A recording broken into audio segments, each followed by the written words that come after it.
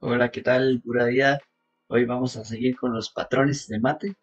Aquí, bueno, tenemos esta posición y vemos que tenemos alfil y torre. Entonces, el rey no puede venir acá, no puede comerse sus propias piezas. Entonces sería torre de Check. 8 jaque mate.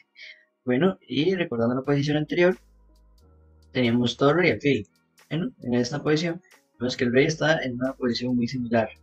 Entonces, si hacemos dama, hay un detalle que está al alfil. Pero si seguimos profundizando, vemos que no debería ser problema. Aquí igual, si vamos Check. acá, alfil por, y llegamos a la posición del mate que vimos, Check. alfil y torre. Son patrones que se les va a presentar en alguna partida que jueguen. Entonces, ojo, otra vez, el rey está como expuesto. Y tenemos alfil y torre. ¿Cómo podríamos obligar a llegar a una posición similar a la que estuvimos entrenando? Sería Check.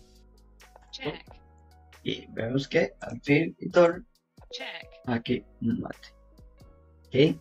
Aquí sería mate 1, que venimos, Check. está protegido por el peón, entonces mate. ¿Ok? Aquí llegamos a una posición otra vez similar a la que acabamos de hacer, solo que ya es de un poco más lejos. Entonces, ¿cómo obligamos a llegar a esa posición? Con dama h4, trata de bloquear, eso es como tratar de posponer ya una muerte asegurada. Entonces, tam, y vemos, ven que se repite el patrón. Check. Aquí, mate. Ojo, tenemos dama, caballo, torre y alfil en la diagonal. Entonces, eso nos tiene que llamar mucho la atención. Si hacemos dama por, rey por, y como que luego no hay otros jaques. Entonces, si empezamos con un jaque, sería ver este caballo. Jaque, si dama por, torre h5, signos. Ya que estamos amenazando dama por h7. Y si en caso de que tomen acá, sería dama G, dama h7, jaque mate, ya que está al fin protegiendo la dama. Entonces la jugada sería Check. caballo e7 y aquí hay que tener cuidado, porque si es cierto que vimos que torre h5 puede funcionar, es decir, tiene una defensa increíble que es f5.